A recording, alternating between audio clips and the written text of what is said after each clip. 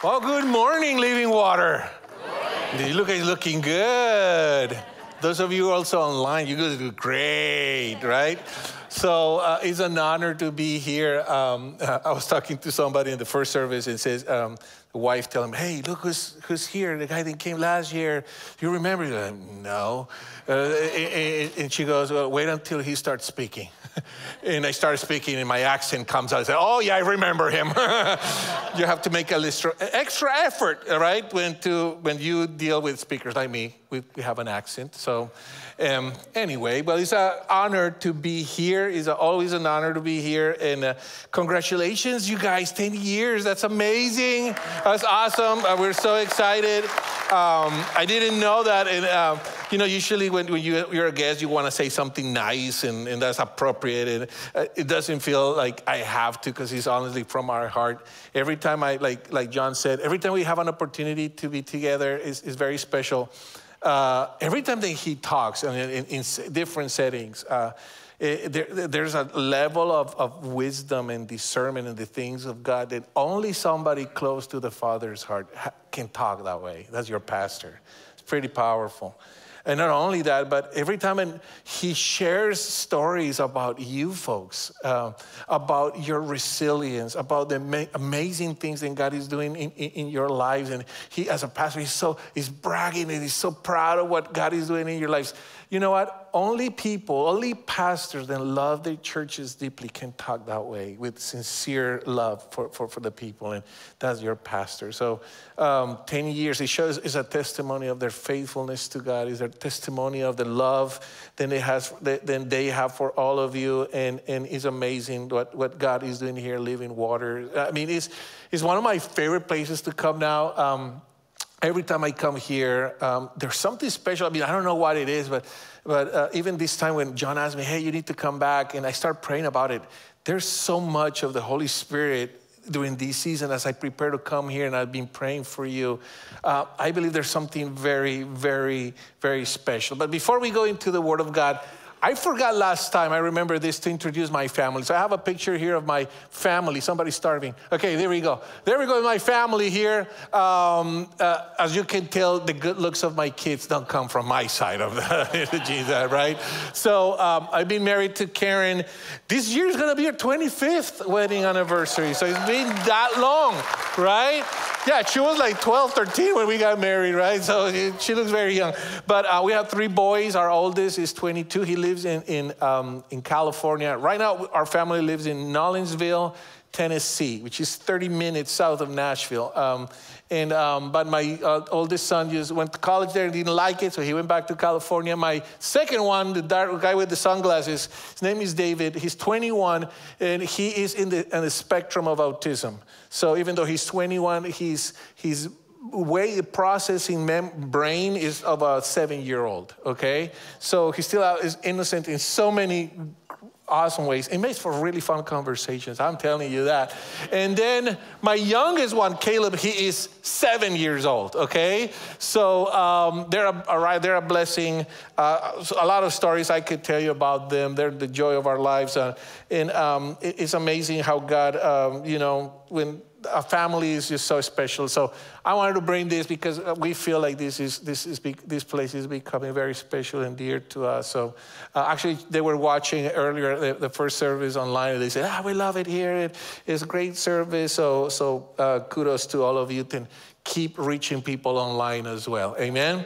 Amen. So I want us to go into the Word of God today. And as I was asking Pastor John about how you guys doing, and he was sharing an amazing place that you guys are seeking the Lord during this season.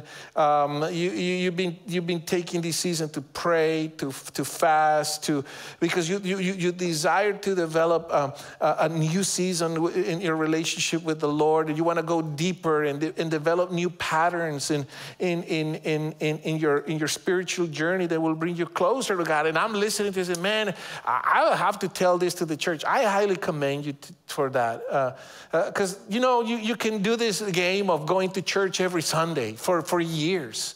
but you are willing to say, no, we want more of God. We're hungry. We're thirsty. We want more of God during this season.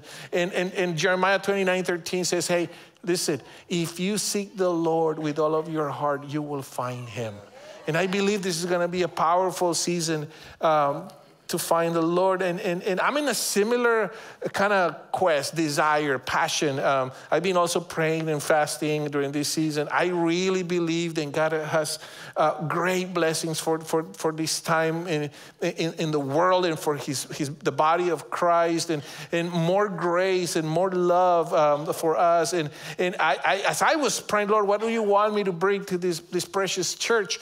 The Lord started giving me a word. And during this season, it's coming and coming. And I was sharing with John, I believe this is what God has for this church. And it's powerful. I'm excited to bring you this because, you know, especially at the beginning of a year, many of us, we've done this, the word of the year, right? I did that for years, right? I had the word is abundance, praise the Lord. Good look is there, yeah, praise the Lord. We get all this stuff, but this is more than that. This is way more powerful than a focused word. I really believe this is a prophetic declaration of the Spirit of the living God over this church, over your personal lives, over your marriages, over your families, over your finances, over your health. I mean, because that's what God loves to do. So, Living Water Church, please open your ears to listen what God is proclaiming over your lives, over this precious church. And really the word that God is giving has to do with breakthrough. Everybody say breakthrough. And I really believe this is the prophetic declaration for you. The slide here, and the next slide here, there we go, he's coming. So here we go. This will be a season of breakthrough in my life. Amen. Through 3 amens. This will be a season of breakthrough in my life. In fact, why don't you tell the person right next to you, okay? Right next to you, tell him, hey, this will be a season of breakthrough in your life. Go tell him, declare that prophetically, okay? This will be a great season of breakthrough in your life. Now, let's go really quick on the next slide. Let's define, you know, when you go to the dictionary, this is a pretty dictionary definition, okay? It says this: a sudden increase in knowledge and understanding that overcomes challenging obstacles and leads to a dramatic and important discovery or development. What in the world that means, right? That's a whole dictionary definition. Well, we can see that because we use this word often in our culture when we talk about science and progress, right? Oh, there's a breakthrough in this medicine or breakthrough in this area here. And so we talk about, going through obstacles and finding a solution, and it's kind of like revolutionary and it's pretty powerful, right? I like this definition better because it's a little more down to earth. It says to overcome long-standing and significant challenges resulted in a greatly anticipated achievement or victory. I like that. Yeah.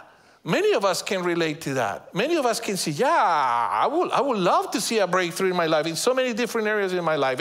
And the good thing is, as we follow Jesus, as we follow God, we can expect breakthroughs as we surrender our lives to him. We can expect that. That's part of the deal. That's part of following Jesus. So rather than becoming anxious or reacting poorly when we face a challenge, we as followers of Christ, we can take ground in God's promises. Like Pastor John was saying during communion, that his promises are yes and an amen, and that we can trust that. And then what God is going to do in our lives is real, is powerful, and he's going to change our lives. It's transformative. And it's not going to be only just for this church as a church, but also personally. In your marriage, for those of you that are single, in your singleness as well, in your finances, in your family life, in your business, in your places of work, in your relationships, in your health, in the dreams that you have for the future, in all those areas of our lives. So to proclaim an expectation for breakthrough is not like real, like a weird thing. It's actually very normal and rooted in Scripture.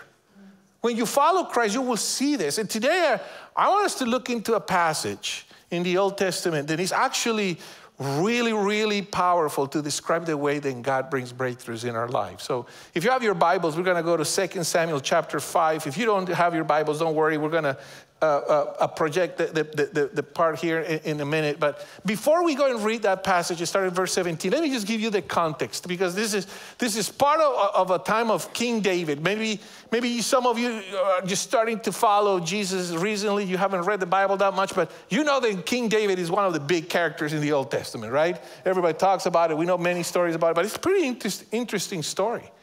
When we find out is that David, when he was a little guy, he was a shepherd, and God wanted a new king, and he tells Samuel the prophet, hey, go to Jesse, the father of David, and among their sons, there's going to be a king. And then the story goes, and Samuel goes, finds Jesse, says, hey, I'm going to anoint a king here between your sons. So they bring all the sons, and God says, none of them is. So Samuel goes, Jesse, don't you have another son? And he goes like, no. Oh, wait. I think there's another one somewhere, That shows you big dysfunction in that family. So we already from the get-go knows this poor kid, we can say somehow he is not included. He's probably rejected in many ways. He's dealing with, a lot of stuff. Therefore, his dad not to even count on him when a prophet comes and says, where are your kids? So you can tell, like, oh, wow. And then we can go later in the story, and he's still a young, probably teenager, when the famous story of David and Goliath, the one that probably most people are familiar with. But not only that, it's just David starts to get too close to King Saul. And he sees in Saul like probably the father that he never had.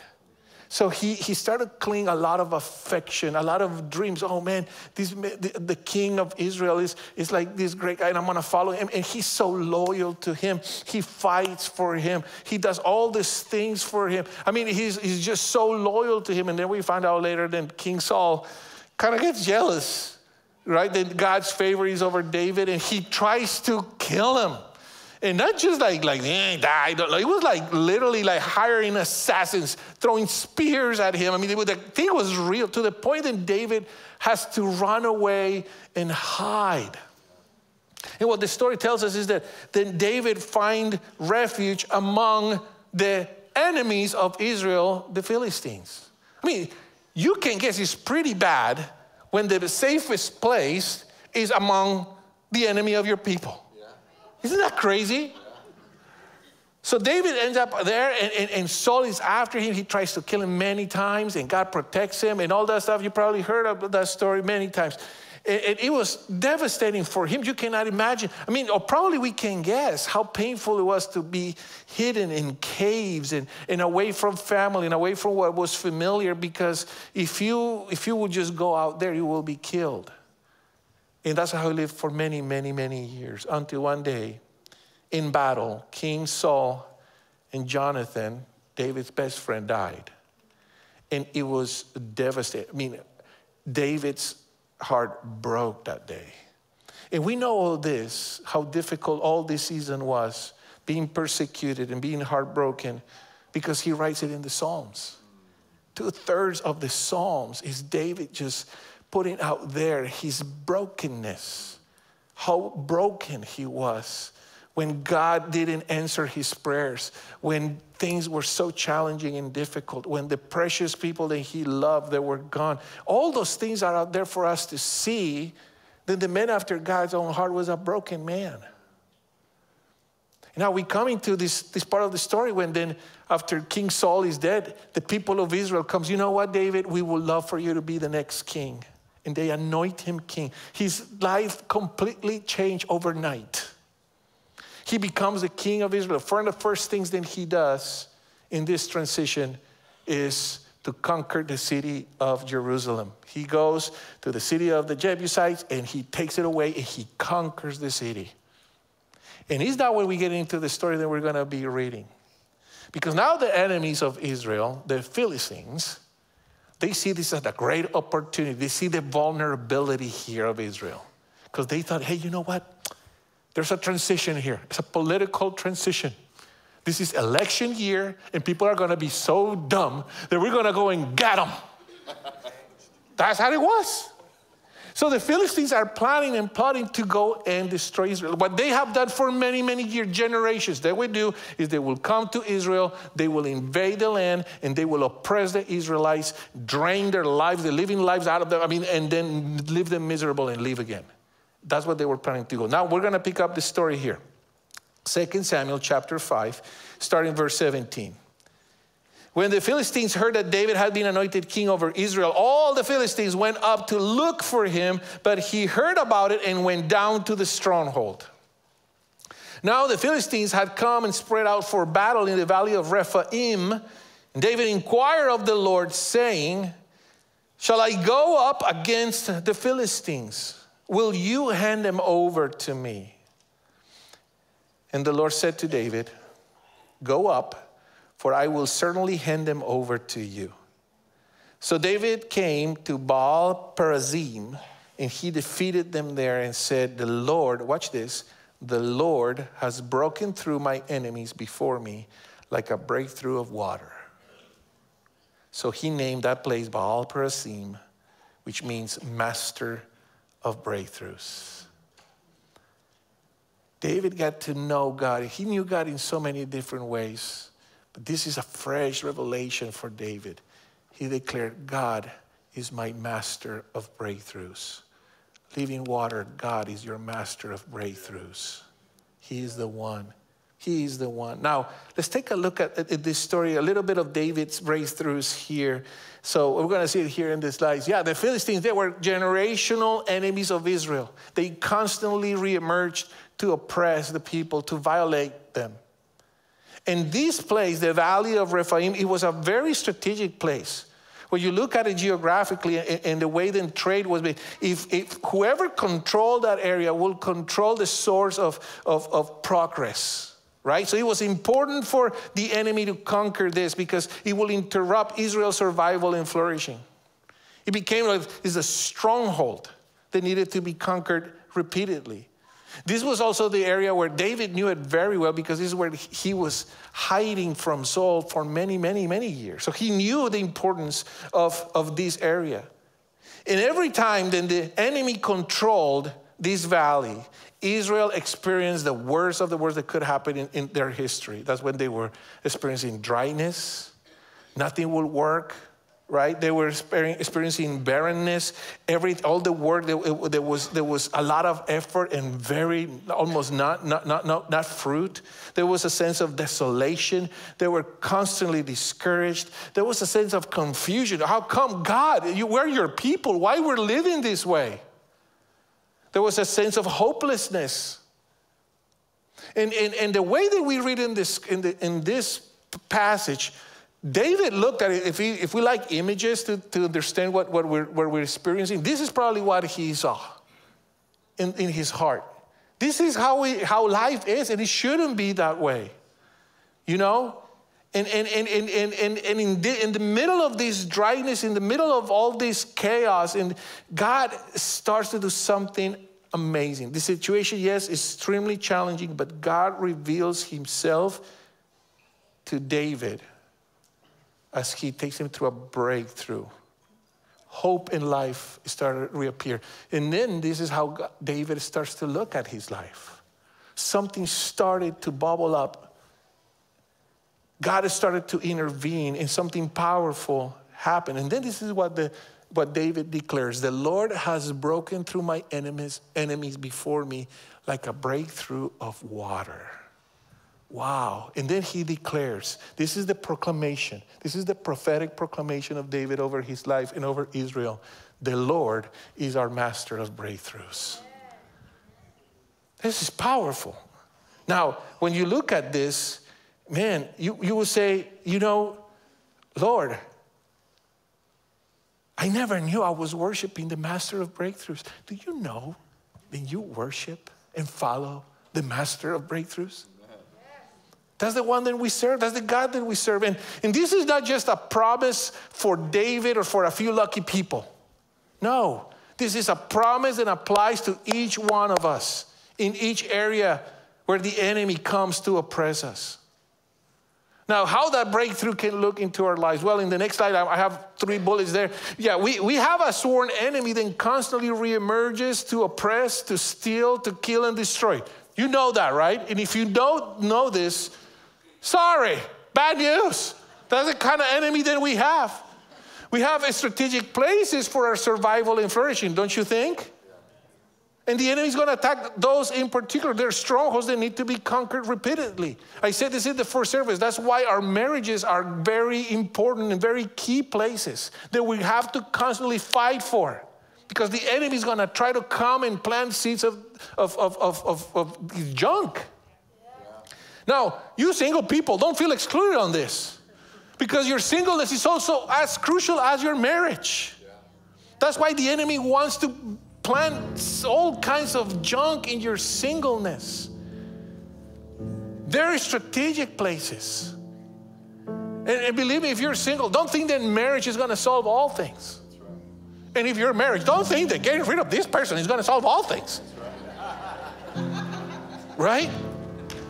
But you see, God wants us to overcome all these dryness, barrenness, desolation, discouragement, any kind of confusion, any kind of hopelessness. God wants to declare himself, I'm a master of breakthroughs through all those things. Now, I'm aware that we live, you guys live here in a place where this picture of David with desert dry doesn't probably relate to you. I get it.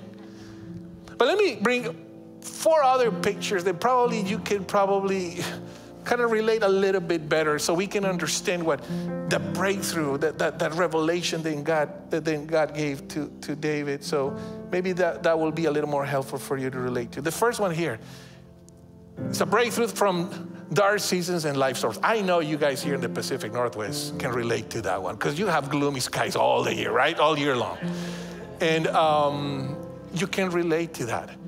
And I know how exciting it is when there's like days of darkness and clouds, and then the little new sun is coming and everybody's excited and Instagram goes crazy because all the people in Seattle taking pictures. But you see, you will understand that. That's how God wants to bless your life. So whatever sense of darkness and storm you're going through, the master of breakthroughs is here to bring his light of his love. Amen. Another picture that you can relate to is this one. Maybe it's a breakthrough from past wounds and recurrent sinful behaviors. And many of you can picture this. You can find yourself in your past is so binding and so restricting. Some of you in your mind, you just made your mind and, hey, you know what, my past is just too awful. I will never be able to enjoy good things in life. There could be sinful habits. I guarantee you that this altar has many times, many of you have come, oh, God, forgive me. I don't want to do this again. I did it again. Please set me free. And you feel good for a few days, and then you fall back again. And you feel like, God, I want to leave this behavior. I want to stop doing this thing. I cannot, because it feels that you're just stuck with it. But the Lord is declaring today, this season will be a season of breakthrough. This thing that you've been struggling for so long, I'm going to set you free. I'm going to set you free in Jesus. He is the master of breakthroughs. So you can probably relate to this picture. Maybe the next one is breakthrough from barrenness, unfairness, and injustice. And we can go through barrenness literally. As pastor, and probably John as well, we have prayed with so many couples that couldn't have babies for years. And the pain of what that sense of lifelessness feel and the brokenness that brings. But it's not just that literal. It can be barrenness in your relationships, in your marriage, in your business, your finances. Man, you work so hard. You work so hard, and the fruit is so little. I relate a lot with business owners because I also own my business. I have a business. I flip homes in Nashville. I'm not in a TV show, by the way. No. I watch them, but I flip homes, and I can understand that when you work so hard so hard, and the result is so little. And you feel like you're trying to find some life in the middle of so much difficulties. It's when you deal with situations when people treating you unfairly, when you're a victim of injustice. Something was done to you, and you got stuck, and you cannot believe that something good can come out of it. But listen, I hope that this picture is your picture in a few years, because you will see life going through that barrenness in the name of Jesus. The next one, you probably can relate as well. This is probably of all four, I can't relate to all of them, believe me, but this one is probably the one that I can relate the most in this season of my life. Because sometimes the enemy, what he does is causing us to feel so paralyzed. We see the challenges ahead, and we would love to go and climb those and conquer those challenges, but we look at ourselves and like, there's nothing in me that can go and deal with this. There is a sense of paralysis. You don't know what to do.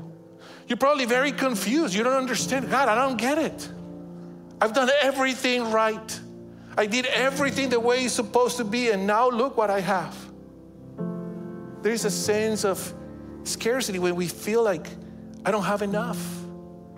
I would love to get to those places where God wants me, but I don't have enough education. I don't have the right relationships. I don't have enough money. I don't have, and this is like, I don't have enough. When in Jesus you have everything that you can ever need. And the Lord is saying, I'm the master of breakthroughs, and I'm going to come into your life, and I'm going to show you that everything that I said in your life is going to come and be fulfilled. So I don't know which one you relate the most. Maybe all four of them. But I can tell you this, God is going to do something powerful in you. I wish I have a lot of time to share a little bit of my story in detail, but I can briefly say, you know, when I grew up in Colombia, in South America, and my parents were very, very young when they got married, like teenage young, and so they didn't know much. So obviously, me and my sister, we grew up in a lot of dysfunction. This dysfunction created a lot of things that kids probably shouldn't go through. So when time I was in elementary school, I realized I wanted acceptance. I wanted to be liked. I wanted to be loved. And I started to act up to get that kind of love, just in elementary school. Because human beings, believe me, God did not create us to feel rejected. Rejection is not part of God's design. Not at all. So we tried to cope with it. So at that early age, I started to, pick up certain things, certain habits, certain behaviors. And then I realized, you know what? I can get attention if I do certain things. It got so bad at one point, my parents, even though they were not believers, they have the Catholic background, because everybody over there is Catholic, no matter what.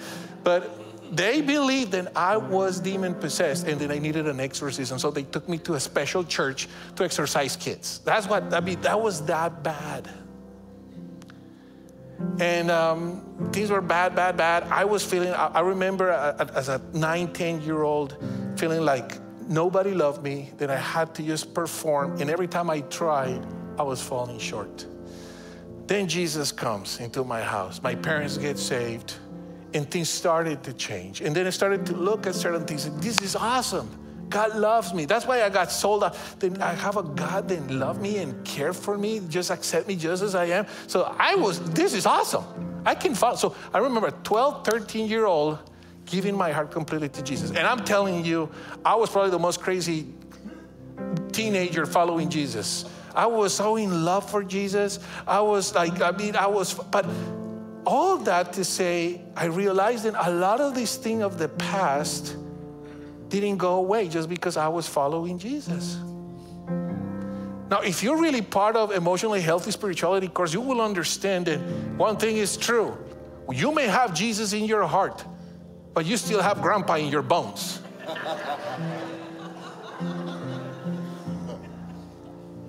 And then you start to realize, oh my gosh, I'm still have all these dysfunctional ways of doing, but it was so deep that as a teenager, nobody helped me in this. At that point, it wasn't God's plan to him. I just grew up in the church with all these dysfunctions, but I was really good covering it up. And one thing that I learned is, you know what? Because I want people to like me, I know how to put a facade in every single setting so I'm liked and well loved. So at church, I was Fernando. Hallelujah, praise the Lord. At school, I was Fernando, but a different version. I was like, hey, what's up? You know? And in the neighborhood, I was like Fernando, the cool kid, and everybody wants to hang up. And I started to build all these personas. It was exhausting. Trying to please everybody because I wanted to be liked and want to be loved. I grew up that way as a teenager. I went to college that way, getting even worse. And then I get into marriage and into ministry with these deep, deep, deep issues, never addressed. Until the Lord one day said, several years ago, Fernando, I want to bring breakthrough in your life. This thing is going to this, and it already started to create so much problems in my marriage and in my ministry. Thank God. Thank God that all those years ago, the Lord declared this proclamation over my life. I will bring breakthroughs. I am the God of breakthroughs. And I surrendered to that. And I started to see amazing progress in my life. It's unbelievable. Now, I wish I can tell you that now, today, all these years later, no, I'm still dealing with these battles. Because certain strongholds, you have to keep going back and conquer them back for the glory of Jesus. Maybe that's what some of you are this morning. You need to get back to those places. Then you need to reconquer again for the glory of God.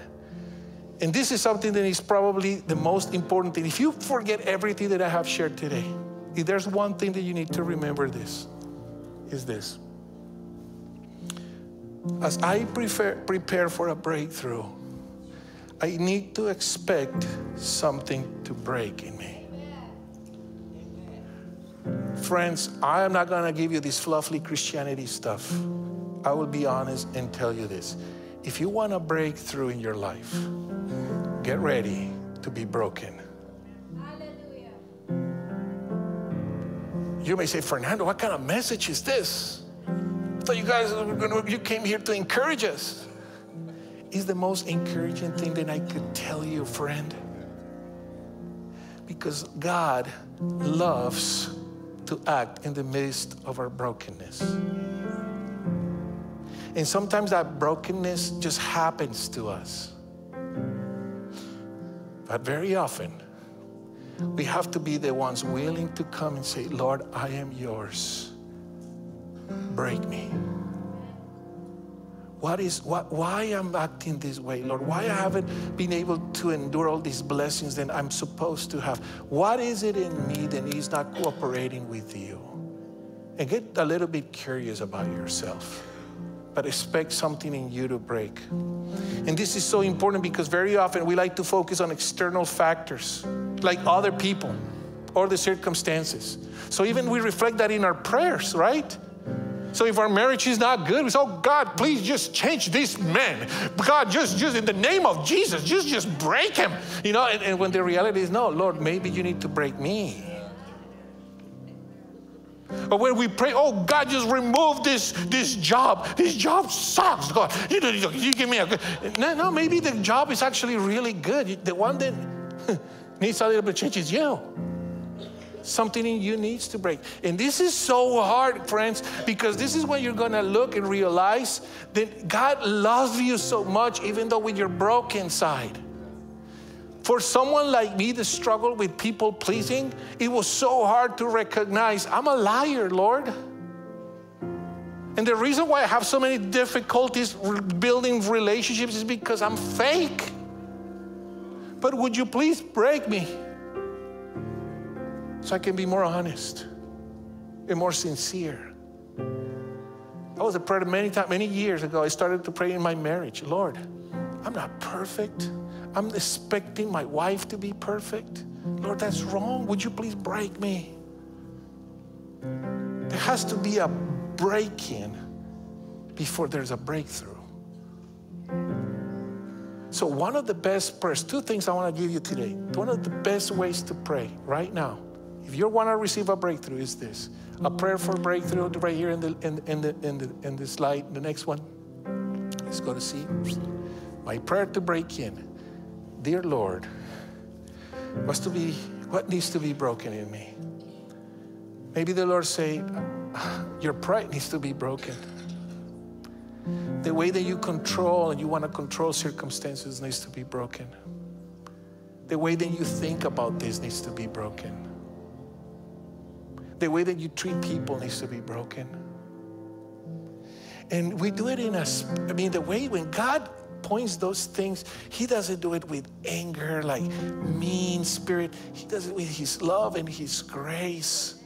Because with the same breath that he's telling us that he loves us. And that he loves us so much that he is not willing to leave us the way that he found us. So he's going to change us and he's going to show us that. Oh, my dear friends, I pray that you can. This is what true Christianity is really about.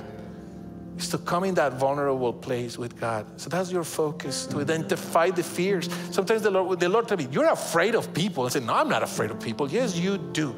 You're afraid of people walking away from your life. That's why you just play all these games. I was like, oh my God, you're right. So Lord, would you please help me? I'm afraid of people. It was one breakthrough years ago. That's powerful. I wanted people who rejected me or hurt me to pay, right? Because we go to that side too. Oh, God, you just got them. Get them, God. Justice.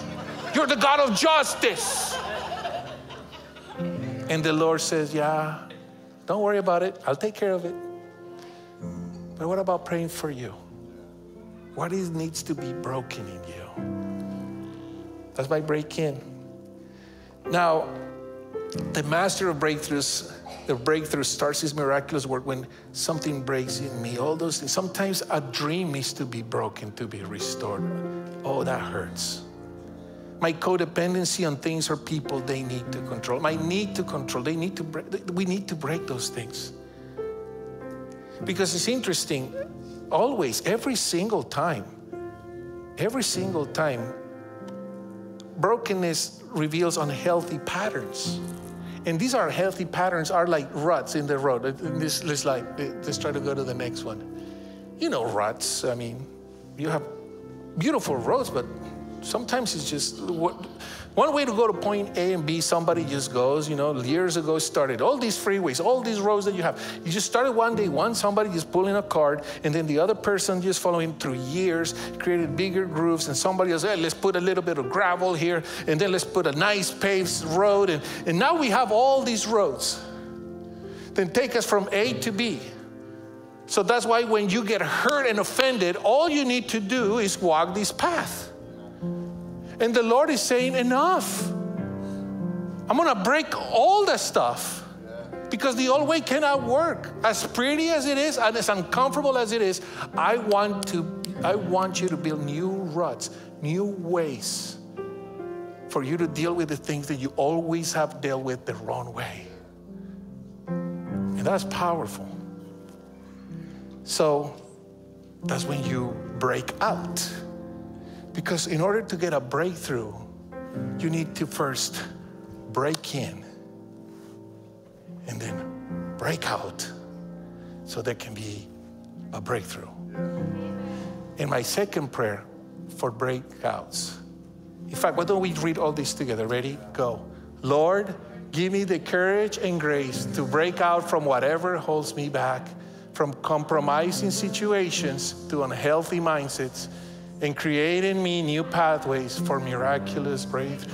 See, from compromising situations to unhealthy mindsets. Maybe God is saying, you know what, this relationship that you have going on, you need to stop this.